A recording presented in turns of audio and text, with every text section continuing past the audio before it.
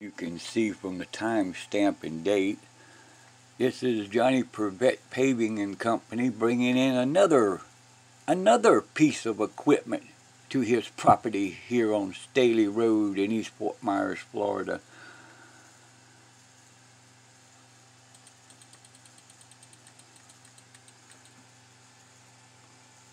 That there is Johnny Privett Paving and Sons logo on the side of that lowboy, which is parked on his property as well. As you can see,